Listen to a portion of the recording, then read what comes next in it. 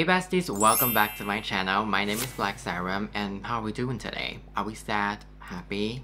Let me know in the comments. First of all, happy Pride Month to the Look Butterquad community. And congratulations to all of my high school babes. Finally, you're done with XOXO, the college entrance exam. And speaking of high school graduation, let me know in the comments how you're gonna celebrate this. Are you going somewhere? Are you going to get a double eyelid surgery? Because apparently this is very common in Asia, especially in Korea and China, that people will get a double eyelid surgery during the summer. And the reason why I'm asking you this is because today's story is about a girl. She went missing during her high school graduation trip. It's the story of Natalee Holloway. So what happened to her? Let's talk about it. So who is Natalee Holloway, you may ask? Natalee Holloway. She was born on October 21st, 1986 in Memphis, Tennessee. She was the first of two children born to David and Beth Holloway. And her dad was an insurance agent from State Farm, and her mom, Beth, worked in education. Her parents got divorced in 1993. Natalee and her younger brother Matthew, they were raised by Beth. In 2000, Beth remarried to a prominent businessman in Alabama whose name is George Twitty.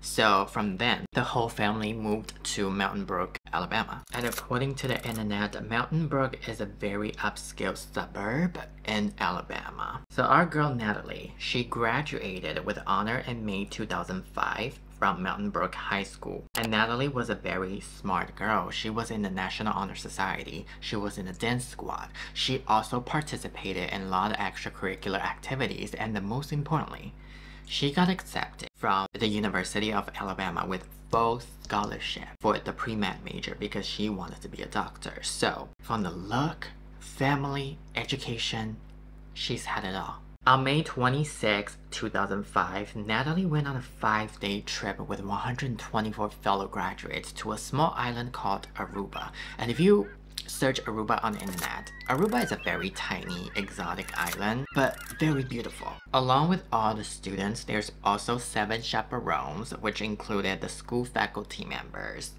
They check with all the students every single day, but even though there's no way they're gonna keep on track with everybody, because there's just so many people. There's literally 125 students. Like, how can they keep on track with everybody? There's no way. While everybody was there, guess what they did?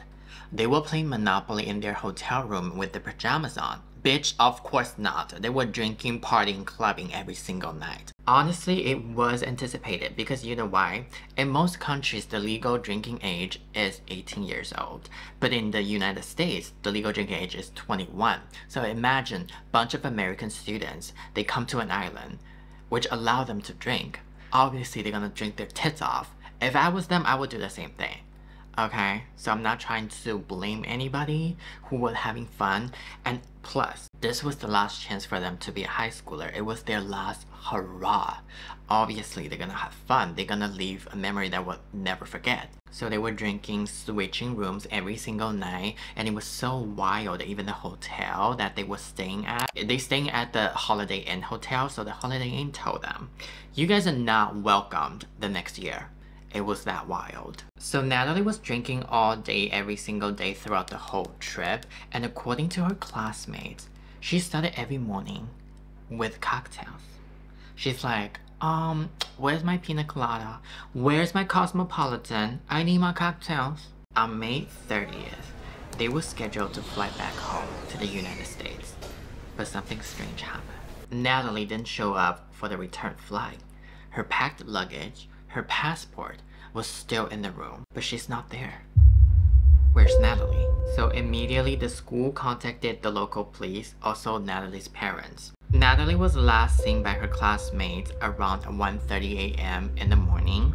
As she was leaving the club, she was seen getting into a car with 3 guys. One is a 17-year-old Dutch student whose name is Joran Vandersloot, and there's also 2 brothers. We're gonna call them Koppel brothers. One is 18 years old who goes by the name Satish Koppel, and the other one is 21 years old who goes by the name Deepak Copo. Immediately following by Natalee's disappearance, Natalee's parents flew to Aruba with a private jet, and within 4 hours of landing in Aruba, they already gathered all the information. So they went to the hotel, and the guy in the hotel told them, "You see this guy in the security camera? Well, his name is Joran Vendersloot." They showed up at Joran's house. They were like, don't. Joran opened the door. And you know what happened? And it just so happened the Copo brothers were there too. Oh wow, what a coincidence, huh? And Joran said, "What are you looking for? Where's Natalee?" "Natalee who?" The girl you were with last night?" "I wasn't with any girl last night. What are you talking about?" And it was this time. Deepak, he's like, "Yo, remember bro? Yesterday we were with the girl at the beach. Remember that? Remember that?" That macrame is not gonna hitch itself. Oh, you mean that girl? That's her name? Her name is Natalee? I didn't even know her name. We didn't ask for her name. Now, Yodaboom, does this make any sense to you? What's the first thing you're gonna do when you meet a person for the first time? Obviously, introduction. What do you mean you don't know her name? Huh? Joran told them. He drove Natalee to a beach because she wanted to see sharks. Well, according to what you just said, if you guys spend time at the beach, how come you didn't even know her name? That doesn't make any sense, okay? And after spending some time at the beach, he drove her back to the hotel around 2 o'clock in the morning. Natalee got out of the car, but she took a fall, but refused for his help.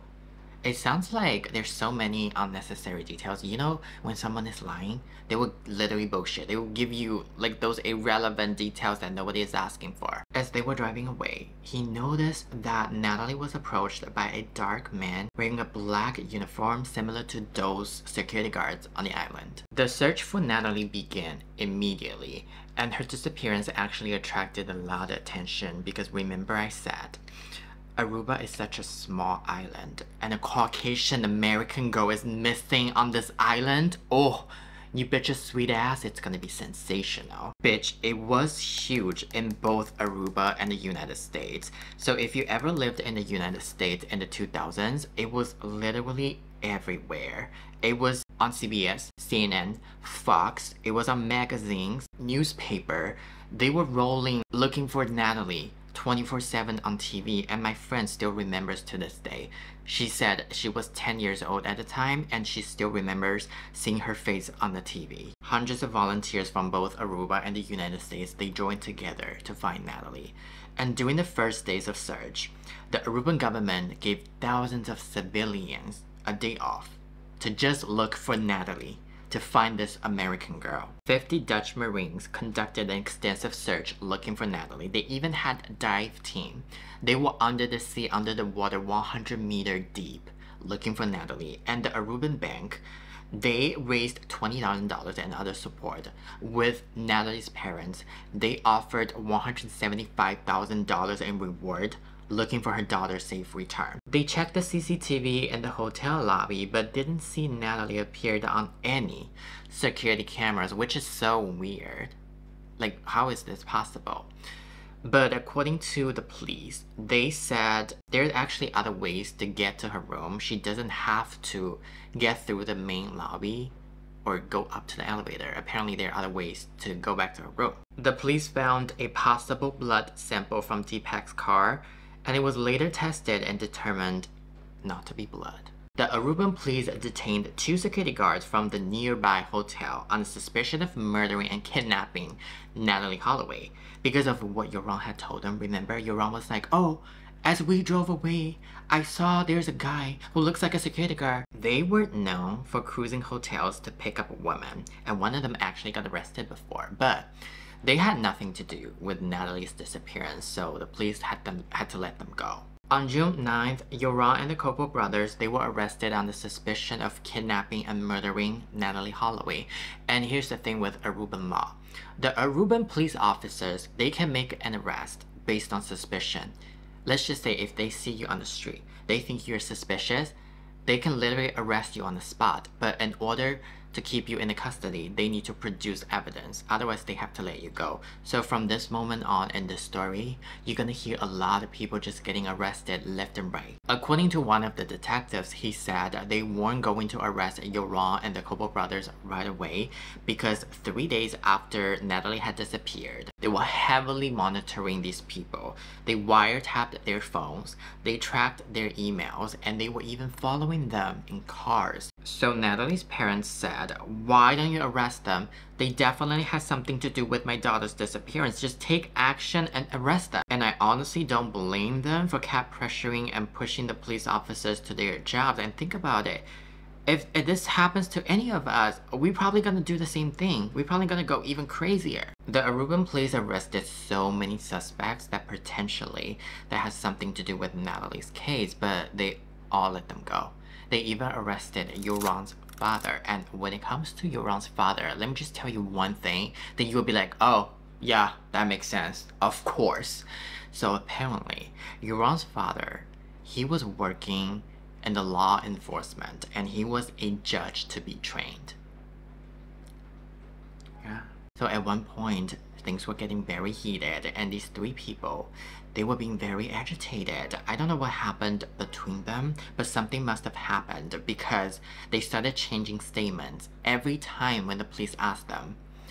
They switch a story. They give a new version of the story, like they can never stick to one story. So the Kobo brothers were like, it was Yoron who drove Natalee to the beach. We had nothing to do with this. But Yoron was like, they drove me back to my house first, that then Natalee was with them. Yes, bitch, they started arguing in front of the judge, throwing each other under the bus and like pointing fingers at each other. No, you did it. You did. I didn't do that. No, I didn't do that. Girl, what? So they probably got arrested for like 60 times and every time they have a new story. According to the deputy chief of police in Aruba, he said, this girl, she's a blonde girl from Alabama, from the United States. She's not going to be in the car with two black kids. So they didn't buy what Yoron had told them. And another thing is, Yoron was one of the few people who spoke English on that island. He was a Dutch student who grew up in an English background. So he spoke English, not like the Kobo brothers. They didn't speak English. So there's no way Natalee would be in the car with the Kobo brothers alone. So that's why the Kobo brothers, they were released on Monday, July 4th, but Yoron, he was detained for an additional 60 days. On July 4th, the loyal Netherlands Air Force deployed 3 F-16 aircraft equipped with infrared sensors. That sounds like a very high power technology, right? But guess what? Bitch, nothing. Nothing came out. I know. What the fuck? And the local gardener came forward with some information. He had seen Yoron attempting to hide his face as he drove into a nightclub with the Kobo brothers on the very early morning of May 30th between 2:30 and 3 o'clock in the morning. After the statement from the local gardener, another person who was a jogger came out and said he saw men were burying a blonde-haired woman in a landfill. So initially, the landfill was already searched by the police, but with that statement, when this statement came out, the police and the FBI searched this landfill for an additional 3 more times. The FBI even used the cadaver dogs. And guess what? They found nothing. They didn't even find a piece of dog shit. And this is getting ridiculous. How could a person just disappeared on a small island? That doesn't make any sense. And bitch, let me tell you, the police literally flipped the whole island over, up and down, left and right, leaving no stones unturned. They found absolutely fucking nothing. Like, literally nothing. Like, how is this possible? And Natalee's parents initially offered $175,000 with the donation of $50,000 on the side, but 2 months later, bitch, it got increased to $1 million. A lot of people were arguing, okay, the Aruban Police Department is definitely corrupted. There are probably politics involved. The reason why I say this is because apparently the Aruban police officers, they arrested a guy who was one of the Aruban politician's son. He got arrested, but he got released after that. very quickly. So a lot of people were like, okay, there's gotta be somebody in higher power. I'm manipulating the whole thing. There's probably human trafficking involved. Now at this point, everything was in stagnant, a dead end. They spent so much money and energy on this case, and according to the Aruban government, they said that they spent $3 million, which it was 40% of the police operational budget. On this case alone, they spent $3 million on one case and it came on nothing. Are you fucking kidding me? So, before they officially decided to close this case, the deputy came out and said, "We believe that Natalee was not kidnapped or murdered. We believe that she died from alcohol or drug poisoning and somebody buried her. And just because the case is closed, that doesn't mean the story is over. So, I'm going to put on some lashes. I'll be right back. Okay?" In April 27, Yoron, remember this motherfucker? You would not believe what the fuck he did. So, he published a book called The Case of Natalee Holloway. And in this book, he explained his perspective on the night of the Natalee disappearance. And he said in this book, "I am so sorry for the initial dishonest, but I remain innocent." 어머, 진짜 미쳤어. 정말 뻔뻔해. Why would you even fucking lie if you're innocent? That doesn't make any sense. Why would you even do that? Like, what the actual fuck? On April 27, the case got reopened. So when Aruba closed this case, the Dutch authority picked it up and they say they never stopped investigating. So a new search involving approximately 20 investigators, they showed up at Yoron's family's house and they raided the whole house. They checked the backyard. They even used the metal rods to penetrate the dirt. They confiscated his dad's personal diary and computer. And once again, they found nothing. Literally nothing. On December 18, the prosecutor officially declared the case is closed, and no one is being charged due to lack of evidence. As the case was closing, and the Coppola brothers' attorney said this to the prosecutor. He said, "Unless you see the dead body in the bathroom with my client, there's no way in hell you can arrest them again." Because at this point, the Coppola brothers and Yoron, they have been arrested so many times. They probably spent more time in the police station than regular police officers. Even though the case was closed and Natalee's mom, Beth, she never gave up. She was still doing interviews with all the major news like CNN, CBS, Fox. She was even on the show Dr. Phil just to keep the buzz going, and hopefully it's gonna attract more people. She will fly back to Aruba every time if there's new evidence or there's new witnesses, but every time she comes back with nothing but only disappointment. On January 31st, 2008, a Dutch crime reporter, Peter, he said, "If you want to know the truth of Natalee Holloway, set your fucking alarm and everybody tune in on February 3rd. So a couple days later, the broadcast aired on Dutch national television. Apparently, they put a hidden camera in a vehicle that belonged to a guy whose name is Patrick, who gained Yoron's trust. So in the vehicle, they were talking and smoking marijuana at the same time, and apparently Yoron confessed it to him. In the video, Yoron said, after they had sex, Natalee started convulsively shaking, and he was trying to reviving her, but failed. So he panicked. He picked up the phone, he called his friend, he's like, "Oh my god, what am I supposed to do?" And his friend told him, "Don't worry about this. I'll take care of it. I'll dispose the body for you." Then later, his friend actually came out and said, "Dude, what the fuck are you talking about? I was literally at school this time." Yoron later came out and denied the whole thing. He said, "I was high. I was only messing with him." But here's the thing. Marijuanas don't make you lie. Alcohols don't make you lie. As a matter of fact, they do the opposite. They give people the courage to speak the truth. So y'all motherfuckers need to stop using alcohol and drugs as an excuse for all the bullshitting. In March 2008, a friend of Yoron was secretly taped after giving an interview for Aruban television. He told him that Yoron was expected to make millions of dollars off of this Natalee's case, and Natalee is no longer alive anymore. She's dead, and he knew who killed her. but he's never gonna tell. On November 24th, he did an interview with Fox. He said he's involved with human trafficking in Bangkok. For everybody he sells, he makes more than $13,000. So he sold Natalee to somebody in Venezuela, and his dad is actually aware of this. He even provided a recording. So in the recording, he's talking to his dad. He's like, yeah, human trafficking, yeah. But later, upon investigation, it turns out the voice of the dad, it was actually Yoron pretending. So he was playing two characters back and forth. I don't know why the fuck he did this. He probably had some antisocial personality disorder, and everything coming out of his mouth was a fucking lie. Well, I believe there's gotta be some truth.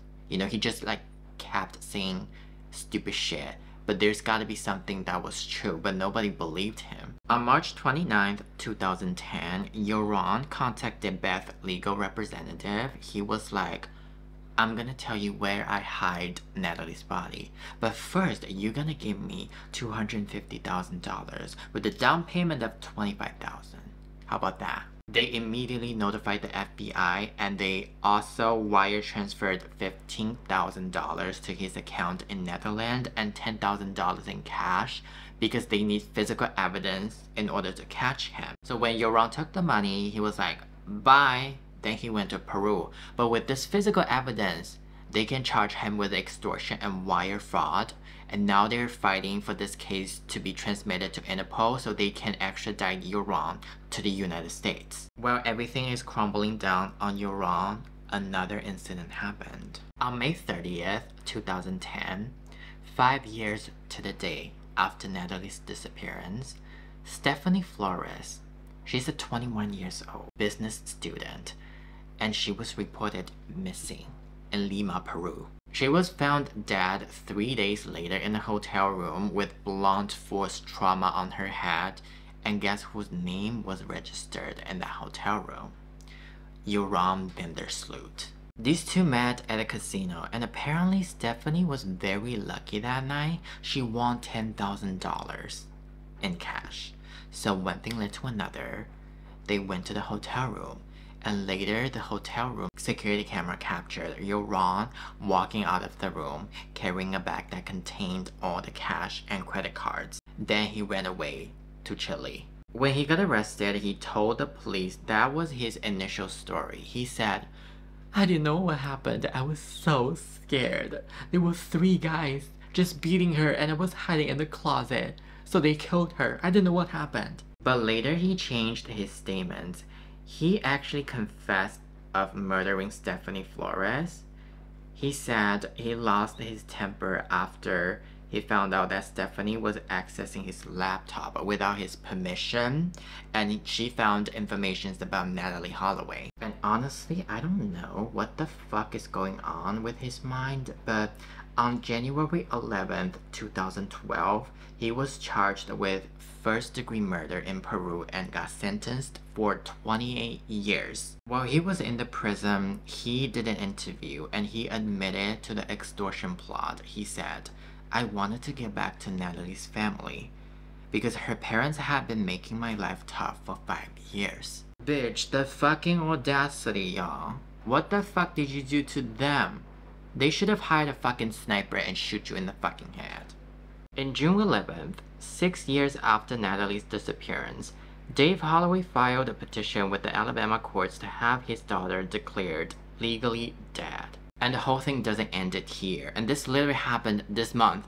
Literally just happened. It's fresh. On June 9th, he was arraigned in a federal court in Birmingham on 1 count of extortion and 1 count of wire fraud against Bethany Holloway. He pleaded not guilty to each charge, and according to his lawyer, he only accepts the not guilty plea. But everything is currently under wraps and we don't know what's going to happen. I genuinely hope that eventually he's gonna receive a sentence that requires him to serve many years, and I also hope that the truth will finally come out so Natalee's parents can finally get some closure. And that, my friend, is the story of Natalee Holloway, a girl who went missing on a high school graduation trip. After almost 2 decades of searching, she still remains a mystery. There's numerous speculations on the internet, but the truth stays unknown. So who do you think did it? Was it Euron, the Copo brothers, or someone else? As always, I would like to know your opinions, so leave your comments down below. Thank you so much for watching this video, and if you enjoyed this video, please like, comment, subscribe, and remember, be safe, be vigilant, and take care.